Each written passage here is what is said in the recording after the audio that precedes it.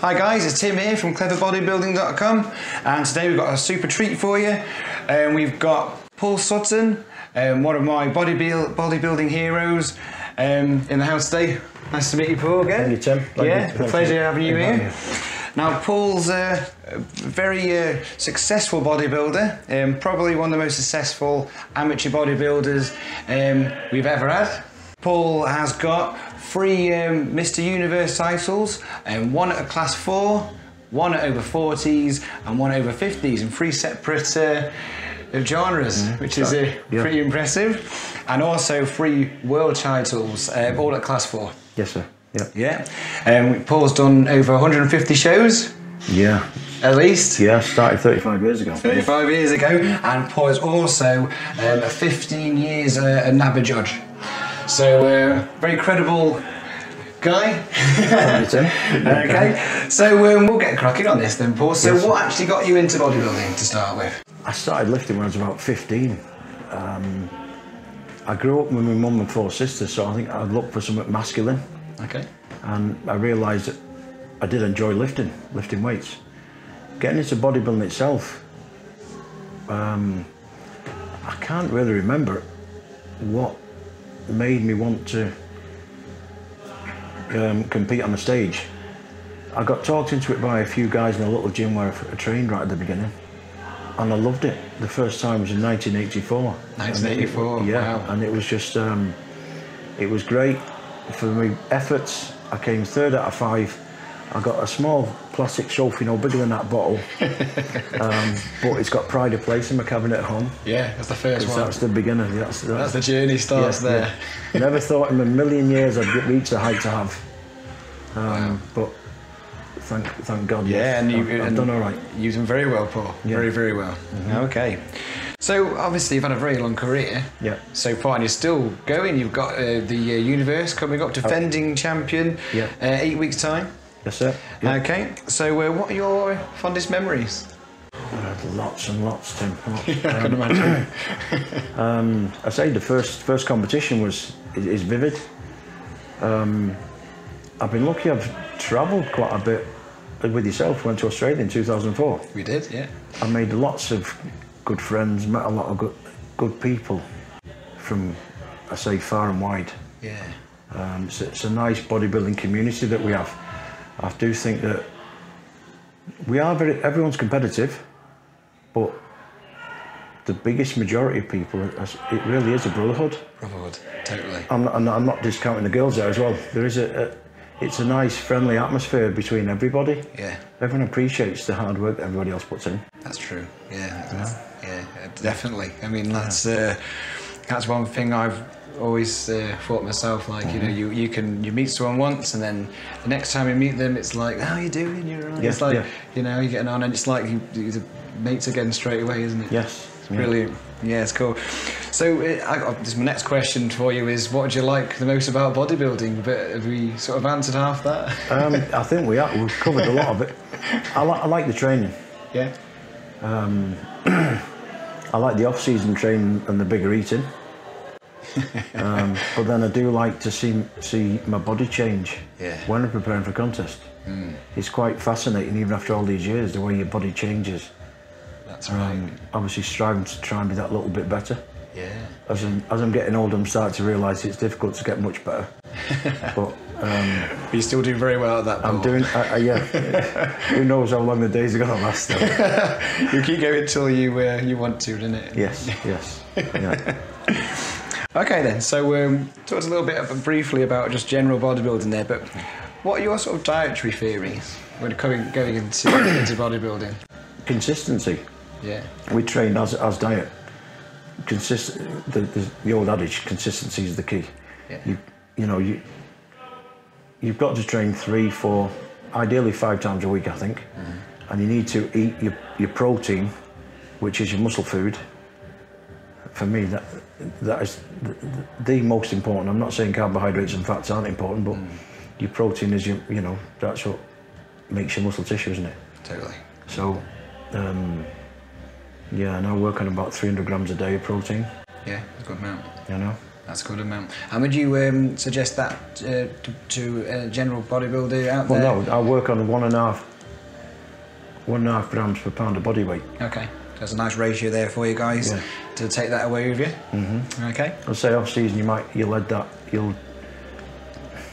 go up to probably 2, possibly more grams per pound, because that's when you're trying to add some more muscle tissue, isn't it? Totally. Yeah. You know, get a bit of growth in there. Yeah.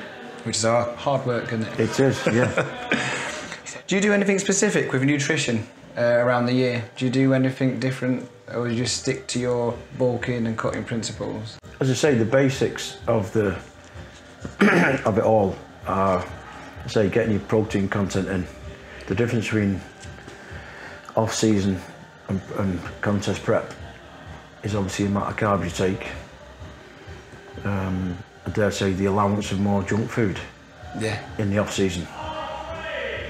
As long as you don't get too out of condition. And it's hard to put an amount or a poundage on how much. These are wild numbers, but to go out of condition 3 stone is a lot of weight, isn't it? It's a lot to lose in a cut, isn't it? Yeah, but I think depending on your age and your body type, that you should be able to, as I say, to put that much on, you should be able to build some more muscle tissue in that time. You'd hope so, wouldn't you? Yeah. And then, as I say, to lose, what we're talking now, 42 pounds. So if you prepare, depending on your body type again, if you prepare in your contest prep, you start 20 weeks out or something, and a slow winding.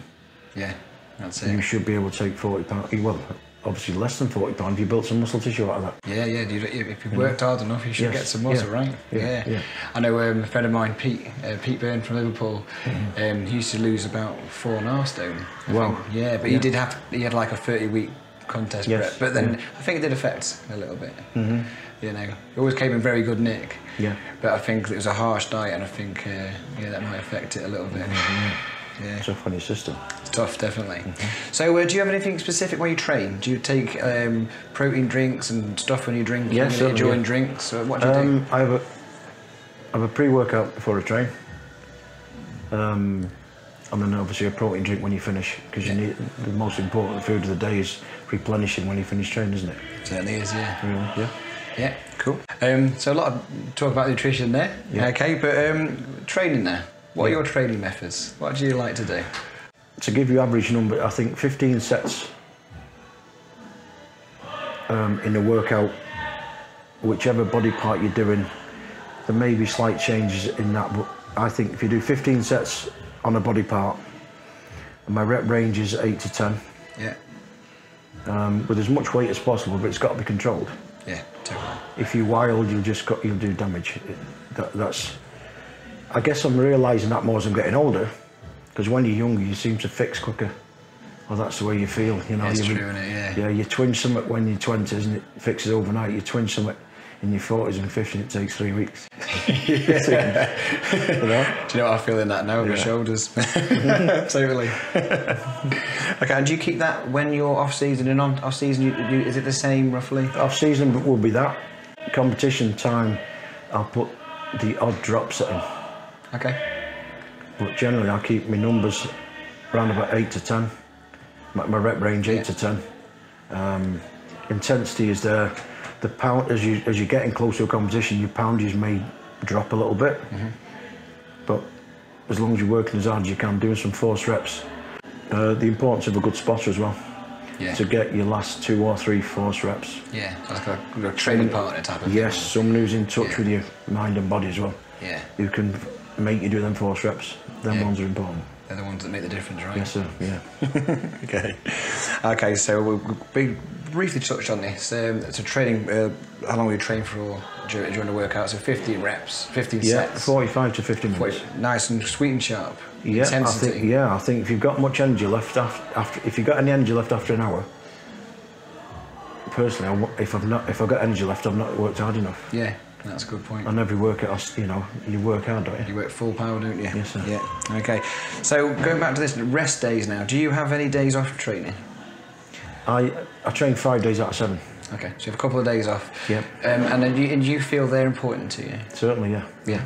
I'd like to say I'd have the weekend off, but it doesn't always work that way. I think you have to listen to your body. Yeah. And sometimes, as the last 3 days, I've done legs, I've done back, I've done legs, chest and back. Today I feel I need a day off, so I'm not trained today. So it sort of evolves as you go. You listen to your body. Yes. Yeah. And am I right saying that over time you know your body better? Yeah, it does come through time. Yes. Yeah. So when you're younger, you might think you have to do that day because it's your special day. But as you become wiser and you learn to listen to it, you have to. Yeah. Fantastic. Makes sense, doesn't it? Right then, we've done that one. Okay, what's your training splits? So do you have a set training split? Do you have like, when you do like chest, back and all that, what's your training split? 5 day split. Yeah, so split between... So legs, chest, back, shoulders, arms. Fantastic. Do you put any core work in there, any abs and stuff? Yeah, certainly, yeah. Every day, or do you put that in certain days a week? Yeah, I'll put core in 2 or 3 times a week, yeah. Yeah. Just for 10 or 15 minutes at the end of the session. It's yes, it's tiring, it's definitely fatiguing, but you should have enough energy to just keep your core right, Yeah. So we talked a little bit about training for a show. What's like the biggest changes you make before a show? So like, going from bulking, I'm ready to go for a show.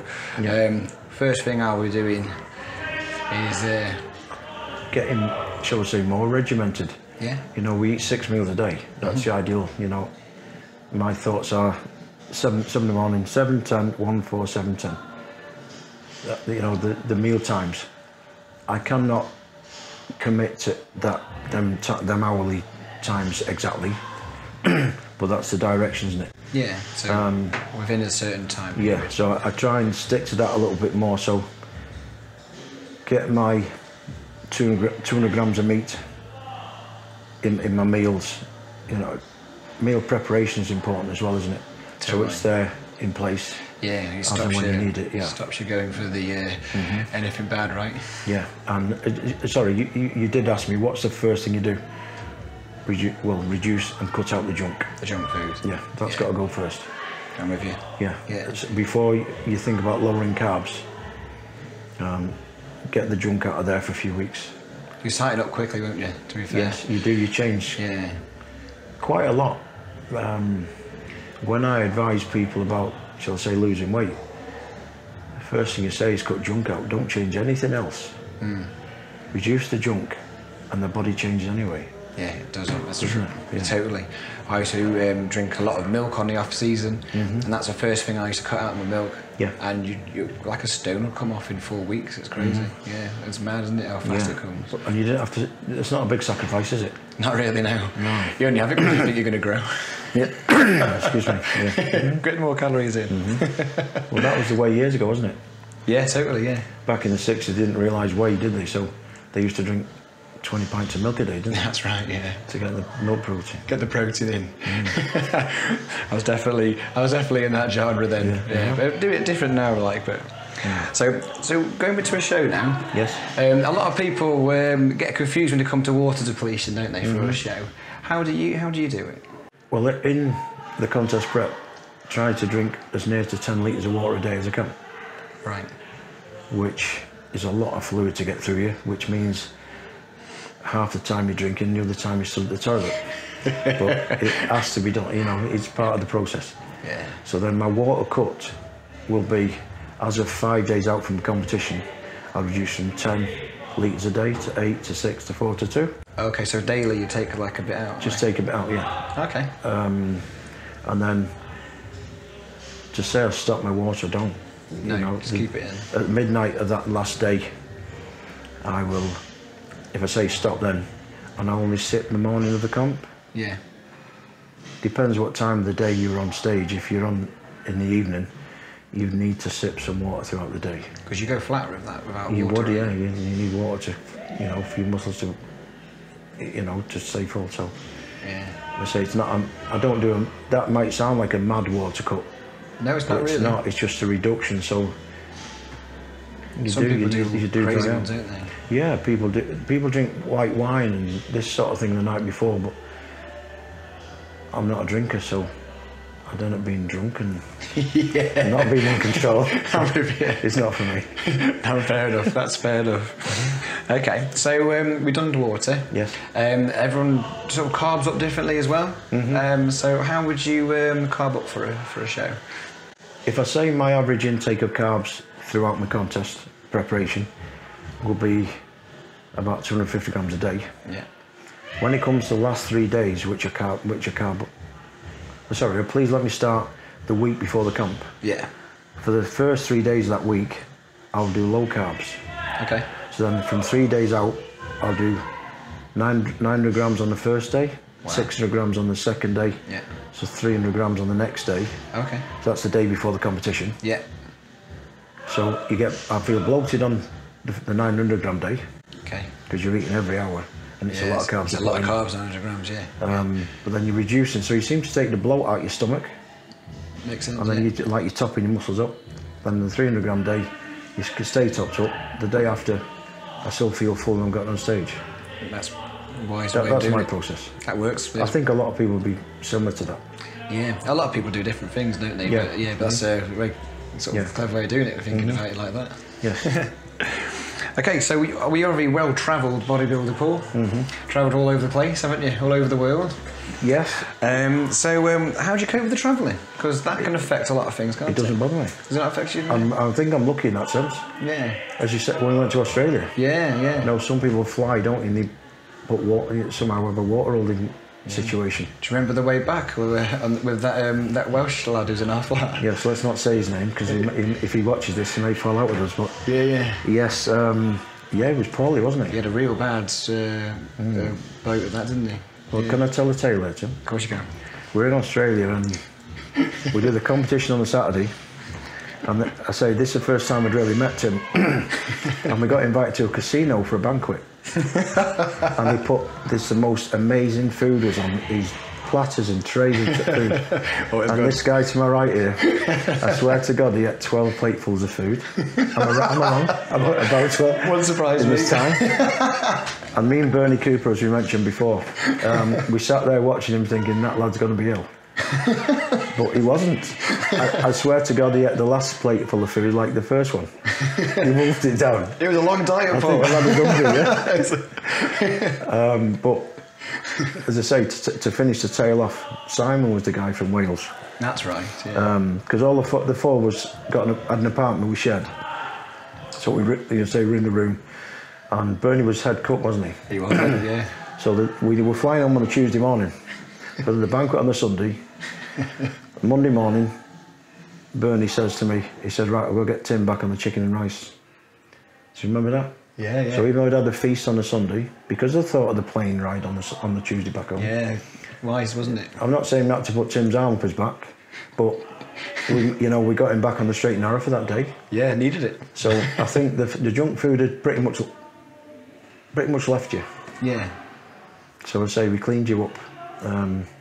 But I do get the impression, and I don't mean to insult you, Simon, if you're watching this, but I think he might have been sneaky eating, because come the day of the flight, his water retention was really bad, wasn't it? It was real bad. I believe his ankles were as big as his calves, sort of thing. Yeah, the doctor out there, I think, didn't He did to phone America. Yeah. The pilot did, yeah. So if you fly, try not to binge eat before you fly off. That's the moral of the story. That's the moral of the story. I suppose we could relate that to actually after a show, because a lot of people would binge eat. You know, I'm one of them for it.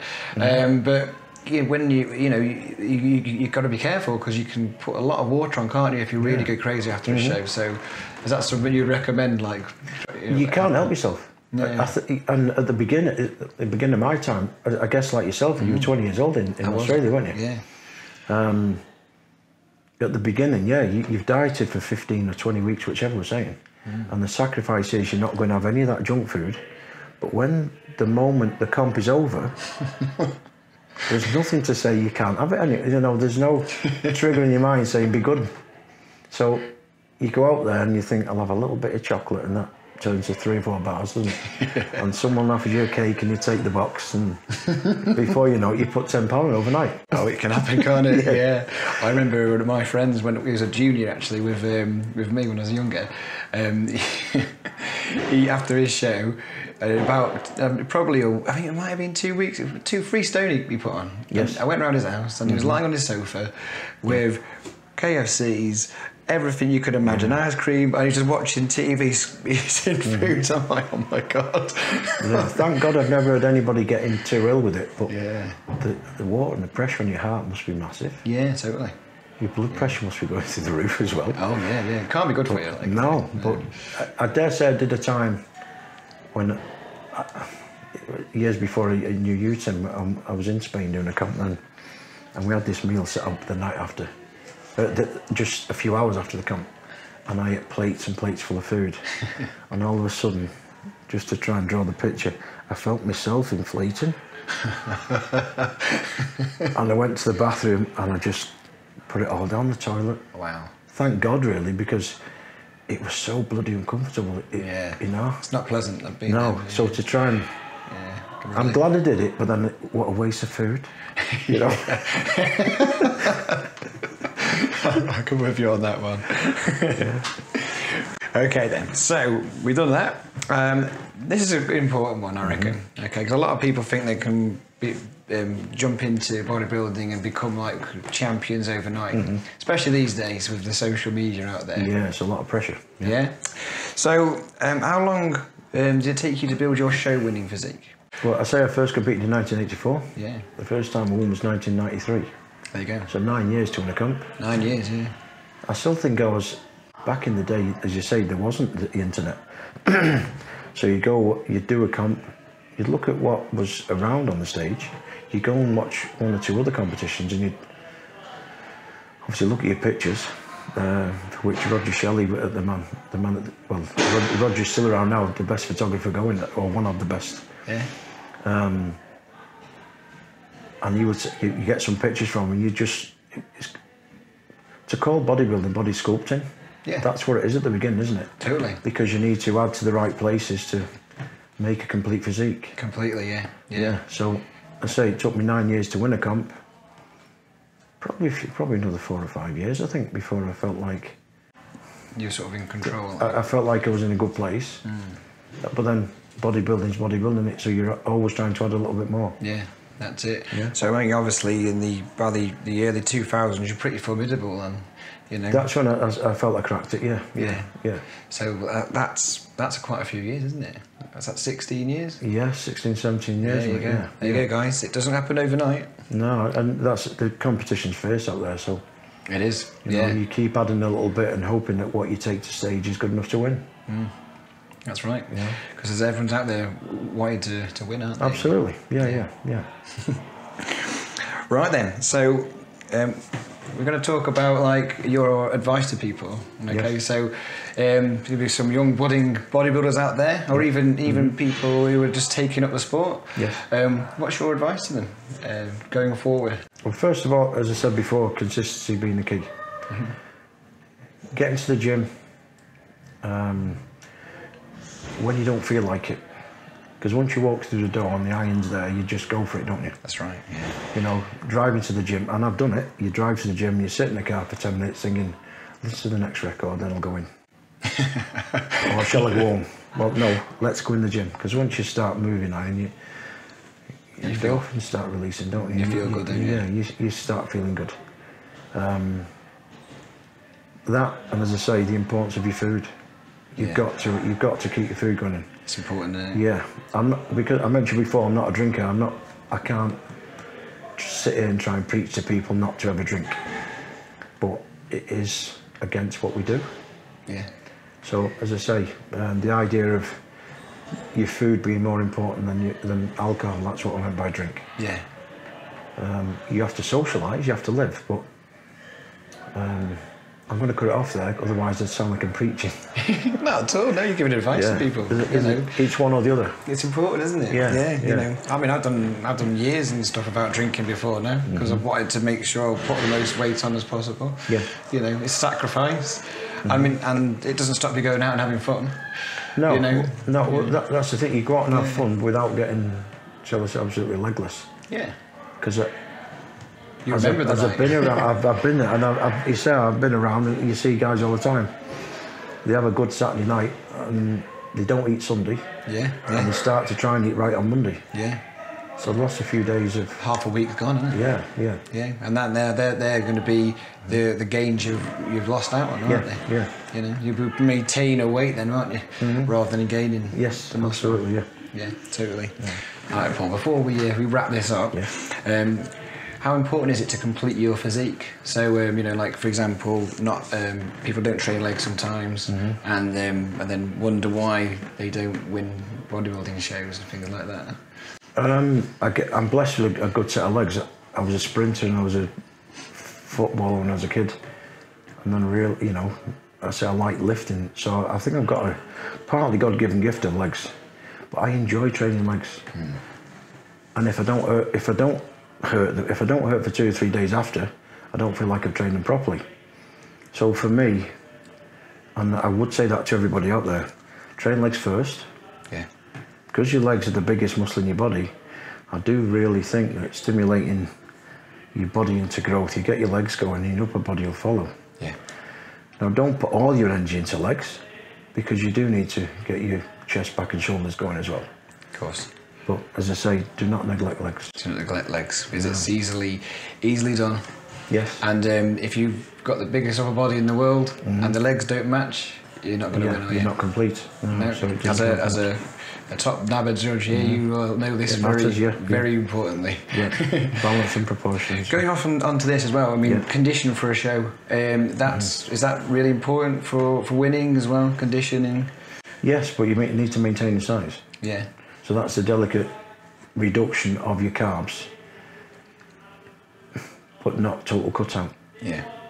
And that's why I do it over a long period of time, so you reduce them a little bit. And as we said numbers before, about if you were to go 3 stone off, start 20 weeks out, so you look to lose £2 a week.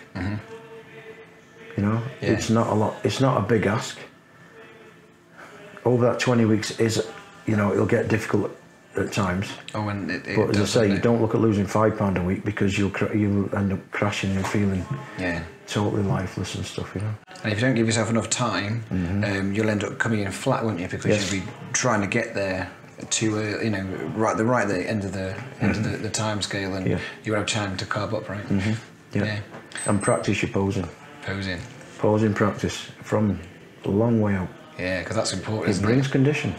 Yeah, because it works your muscles from the inside. If you understand what I say by that. Yeah. When you're tensing your muscles, when you stood there, you're not lifting weight to contract.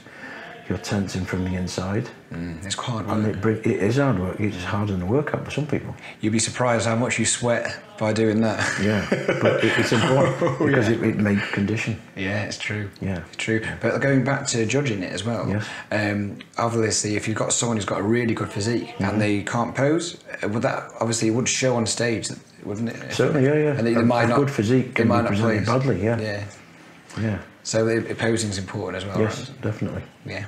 Okay. Seek advice. Yeah. Where did you learn your posing from, Paul? Because you're renowned for being a Roger Shelley. Yeah.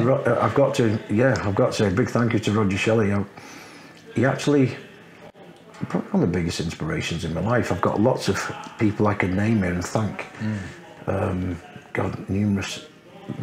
Lots of people. But Roger, I will say, he was at the first show I ever did.